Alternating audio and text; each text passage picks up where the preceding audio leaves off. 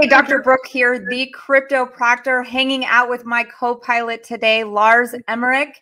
He is the #1 best-selling author of the Sam Jamison and Peter Kittredge Conspiracy Theory series, read by over 1 million Thriller fans. Lars is an entrepreneur, investor, Bitcoin miner, and retired F-16 pilot who writes about good guys with a bad streak and bad guys with a few redeeming qualities. A 1994 distinguished graduate of the U.S. Air Force Academy, a Hertz Fellow, and a 2-time recipient of the Distinguished Flying Cross Medal in Valor in Combat, Lars brings a unique perspective to any discussion about literature, economics, and geopolitics. And that's what we're going to be talking about today. Welcome to the show, Lars. Thank you so much for being here. Thank you. Honor and a pleasure. I appreciate it. Yes, absolutely. And like most of my listeners know already, my first question for all of my co-pilots is, tell us about your Web3 journey. How did you get here? How did you become a Bitcoin miner to begin with? Yeah, so this was actually long before anybody was saying words like Web3. This was probably 2012, maybe 2011. So the very Bitcoin, early on. Yeah, it was before it was a huge thing. It was already something of a thing. I guess it's about 2.5 or 3 years after the white paper. But I was thinking a lot about value and how do you store it? Because if you have money, you put that someplace, they charge you fees to hold it for you, even though it's ones and zeros on a website these days. And then if you ignore it for too long, you realize it's got half the purchasing power it used to have. And I thought that was generally a bad deal overall. And it's like, what the hell do you do? And obviously, people talk about gold, but the trouble with gold is it's tough to carry that around and it's tough to transact with it.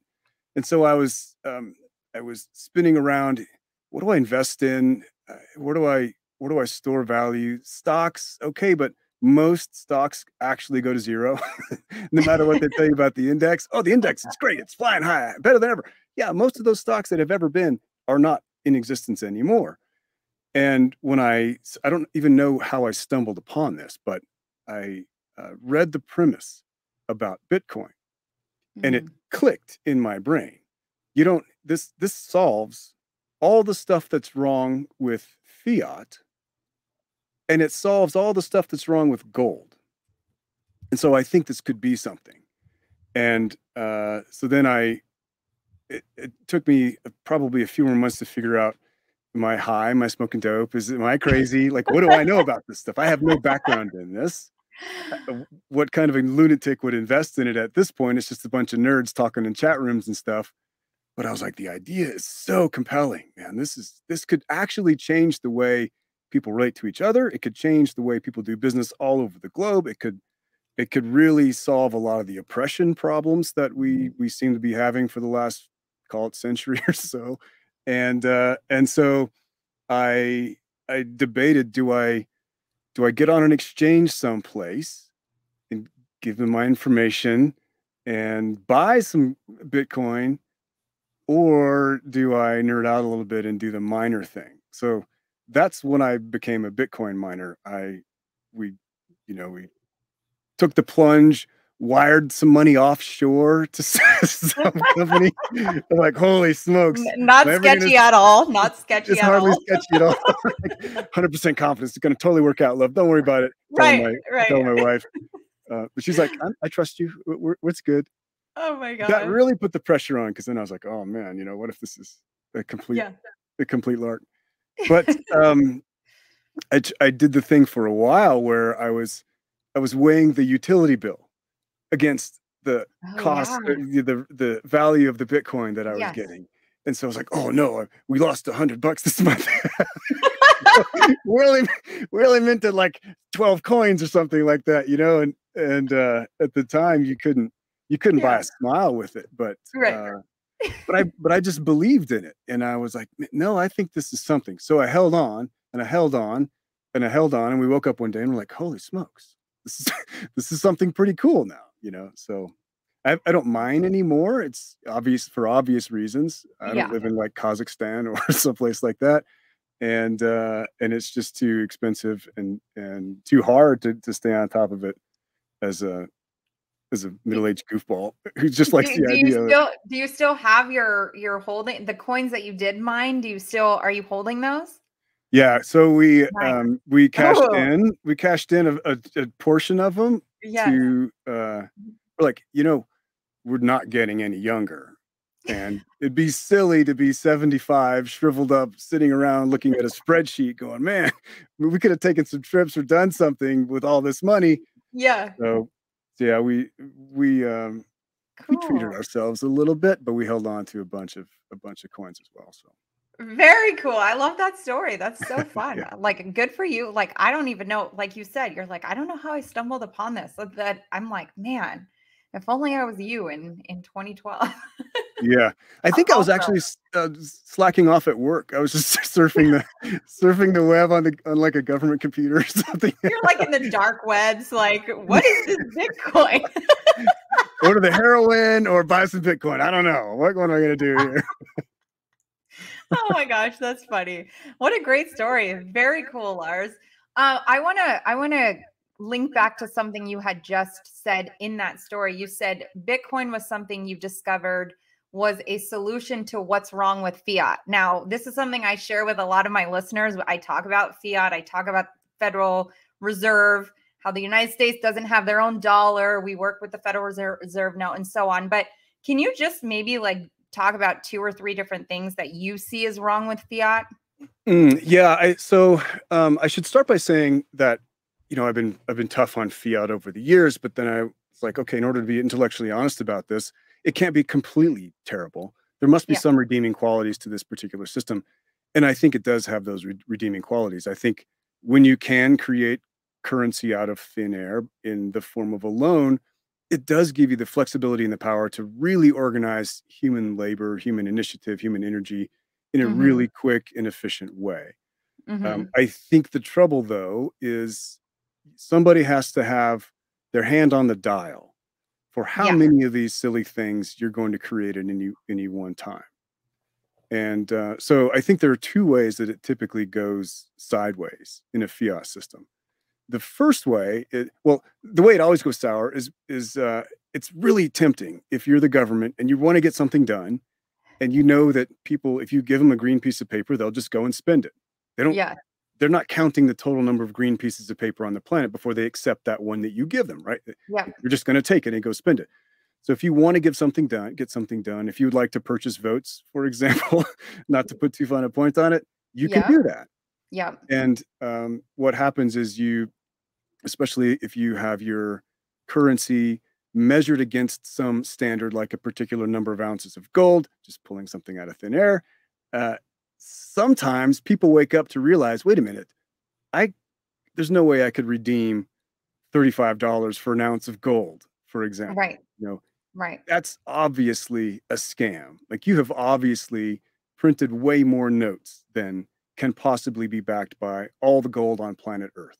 That's one way things, I think, can go awry. People go, this is not gold back. I'm losing my confidence in this instrument. I think people are mostly inured to that now. So, like, we haven't been on a gold standard like ever, but really officially, when Nixon said, "Yeah, sorry guys, but we're closing the gold window," that was like 1971. Right. People in my generation, we never had a gold-backed currency. It was just backed by the full faith and credit of the United States government, such as it is. And I think the second way that things really go sideways with the fiat currency, and this is the worst way, is when the inflation occurs so quickly that people actually feel it, and it becomes part of their economic calculus. Like, I have to spend this money today before the things I need today are too expensive tomorrow. And that's when the whole thing just blows up. So those are I think really the 2 side effects of the one problem with fiat, which is that there's no scarcity. You can print it as much as you want. Right. And so, okay, so coming back to the inflation point, obviously we're sitting, I think last numbers that came out, what are 9.1? Maybe it came down a tiny bit last time the Fed met here in the United States in terms of inflation, but that's not just that's not a local problem that's happening here. It's also happening globally. Like other currencies in other countries, their monetary system is starting to get a little shaky, and we're seeing this happening worldwide. How do you see? I know you talked about inflation and the dollar not being valuable, so people are trying to spend it faster to get the goods that they need today because those goods are going to be higher. Yeah. What does that look like in like an ultimate collapse? Like, how do you see the collapse happening? Just like a slow sliding, you know, like, or is this going to be? Yeah, I think drastic? I don't think there are really any instances of a currency just like riding off into the sunset, right? They always implode. It's always Yeah. a disaster. People are Yeah. always wallpapering their home with the old defunct currency that just explodes, because the currency, money, is an agreement. There's nothing inherently valuable about gold. You can't eat Right. it. It won't keep you warm. You can't Right. burn it for warmth. I mean, Right. broccoli is more valuable to you than gold is. But we just agree to pretend that it's valuable. It has a nice property that it doesn't rust.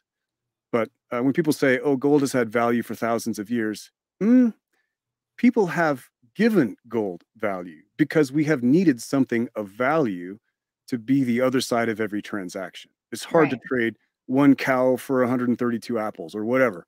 So you have to have some medium in the middle. And what that amounts to is an agreement. You and I are both going to agree as if this green piece of paper means something. And so as long as we both agree, it works. But if you try to hand me a green piece of paper and I was like, whoa, keep that green piece of paper, here's my wallet address, let's do that, right? Yes.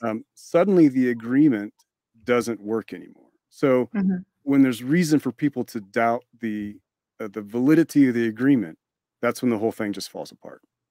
Because it seems to happen all at once. Right.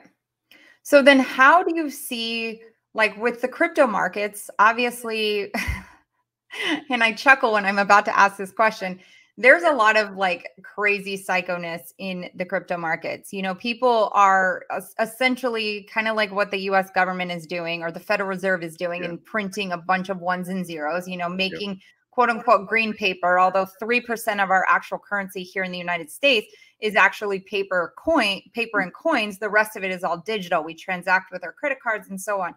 So there's craziness within the crypto markets where somebody, you and I, can turn around and say, hey, let's create this coin.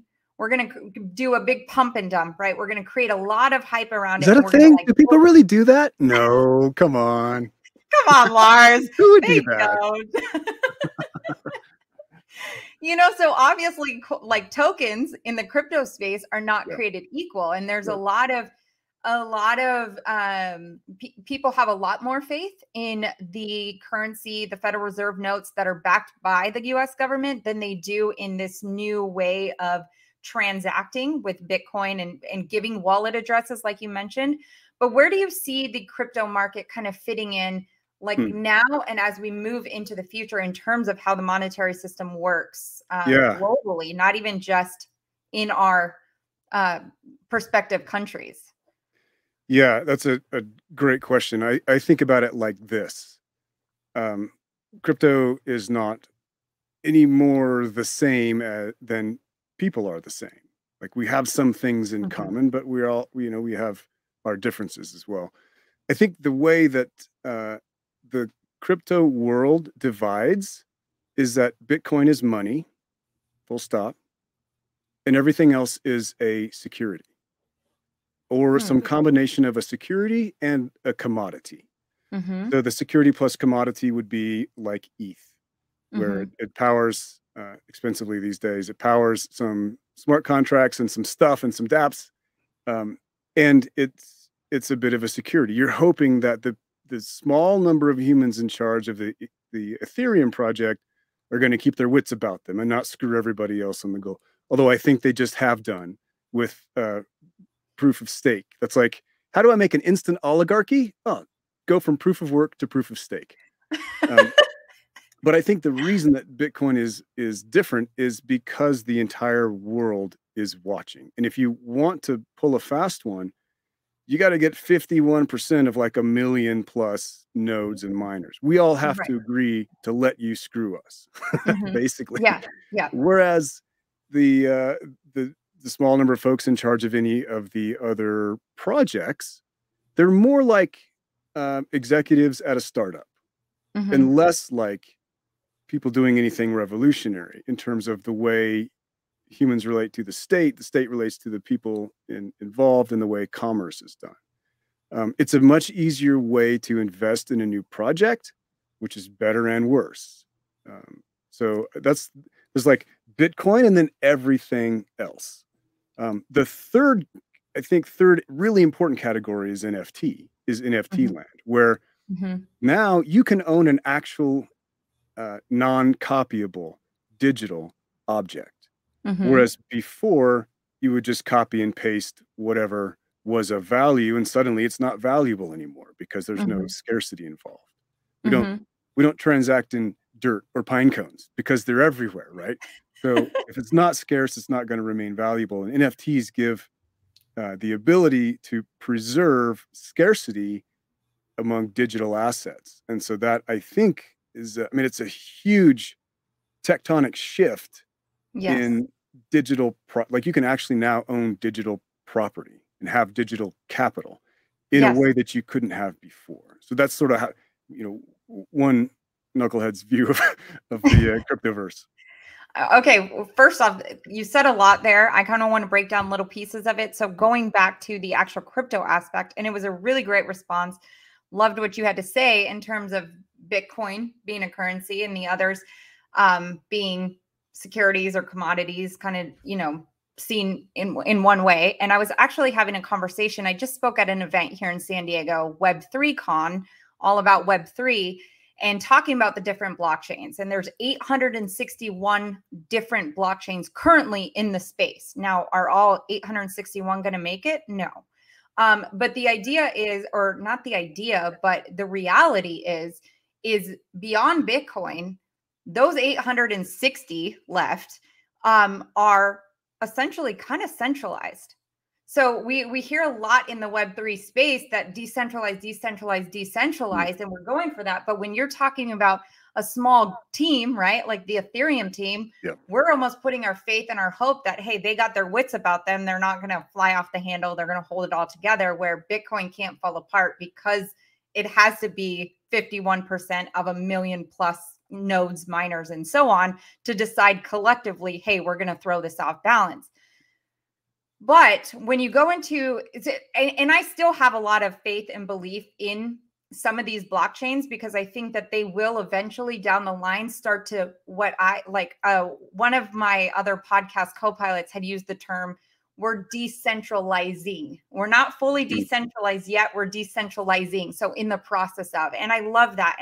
And I do want to believe in, wholeheartedly that some of these blockchains are going to be decentralizing, doing something like what Bitcoin is doing to be able to make it to where it is for the people, by the people. But when you talk about NFTs are built on top of these blockchains. So NFTs exist because of these blockchains, that the blockchain is the foundational piece.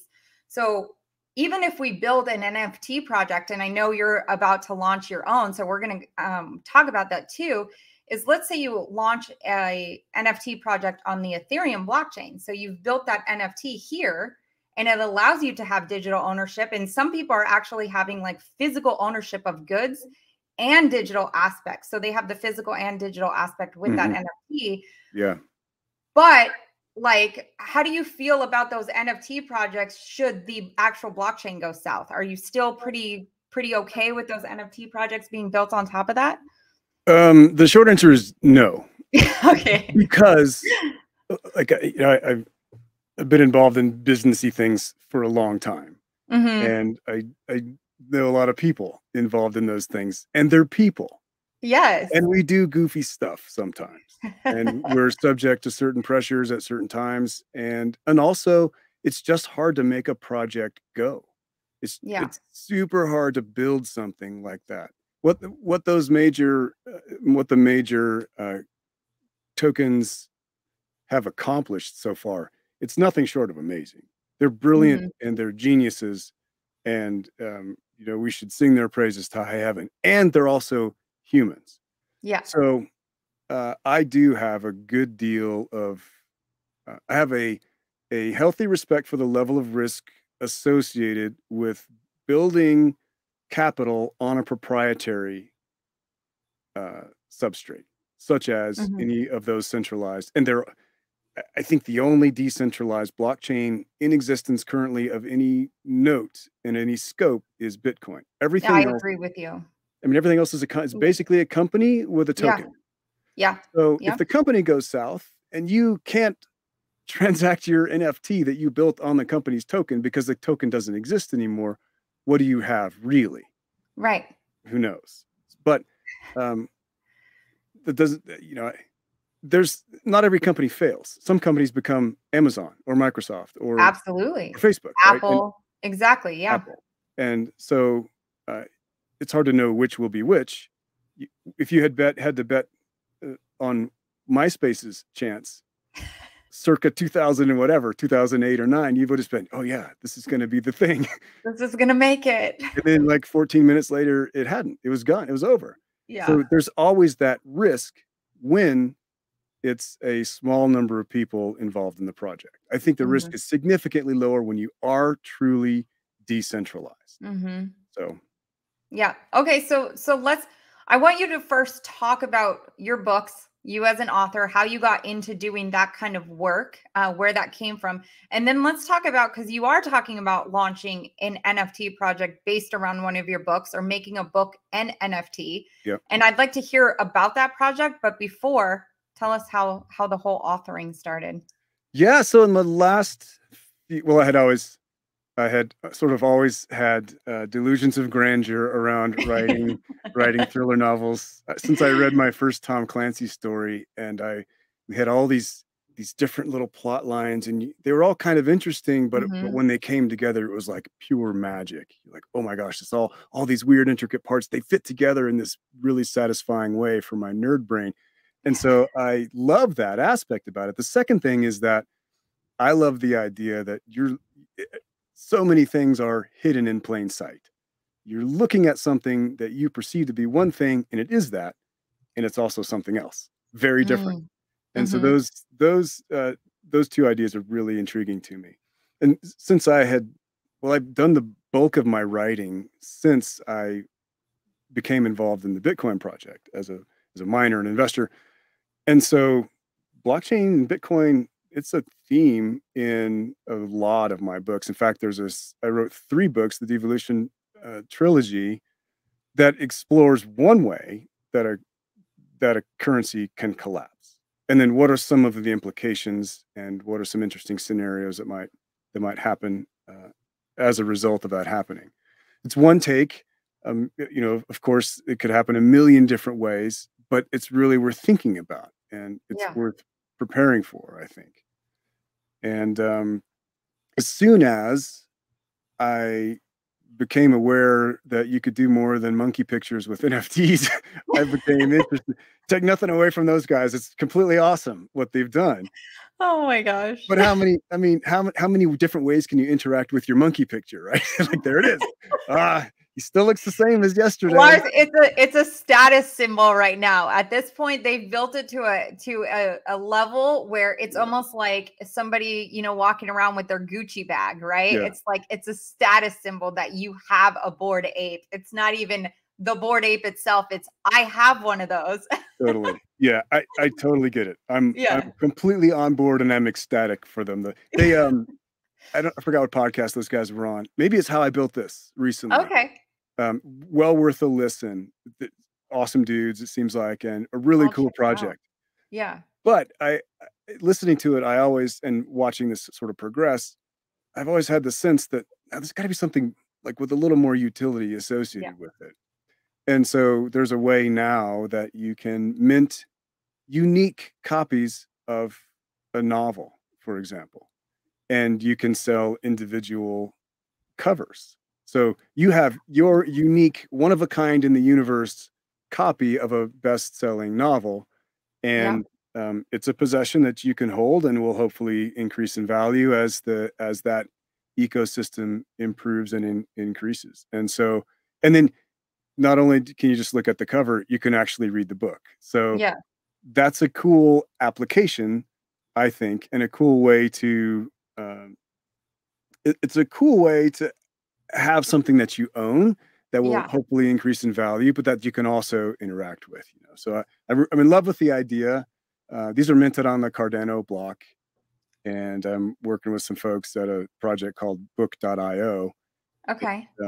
It's a friend of mine, he writes in like the urban fantasy and sci-fi genre. So it lends itself more to the kind of nerds like us who are into crypto than mine. But he minted 3,000 copies, 2,700 and something copies, of which 120 were uniquely designed covers. And he sold out in 45 seconds. 45 seconds. Wow. So there's something there, I think. Yes. Oh, yes. And so I'm like, hey, I mean, can we get mine out? Can we get mine out now? When's my turn? That's so awesome. Yeah. I love that. So he did that through Book.io. Yeah. So is that you're doing your project through Book.io? I am, yep. And then Book.io does all of their NFT projects on Cardano. They do this current one, yeah. Okay. And that's, I think, mainly just because ETH has priced itself out of the market for many of those kind of items, you know, so. I don't know if it's proof of stake now. Shouldn't it be cheaper? Shouldn't it be cheaper? Yeah, for sure. Very cool. That's so exciting. I love that. Not only I'm a huge avid book reader. I will have to be honest with you though and tell you a lot of the books I read are nonfiction.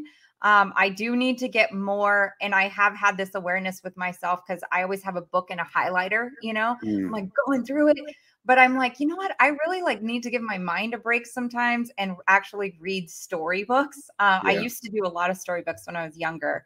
But I've definitely been more into the nonfiction type things.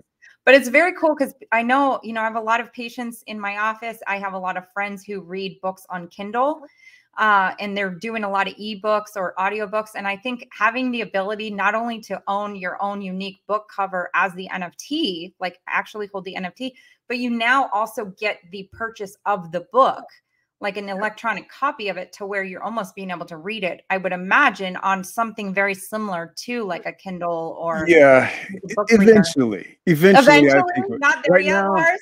it's not that way now. No, there's not like an NFT wallet e-reader. It's actually surprisingly difficult to make an e-reader. Okay. You would have thought we have hardware on Mars, for Pete's sake. Why would it be hard to make? But it is. It's hard to make an e-reader that people like, or an app that people like. Yeah. And hard to link that with the blockchain. So for the moment, you can read it on a web application at book.io. In the future, though, you will be able to read your copy, and it does connect with your wallet, so that one of the issues with music as an NFT for the moment, the way it's implemented, is that you can technically own it, but everybody else on Earth still gets to listen to the song.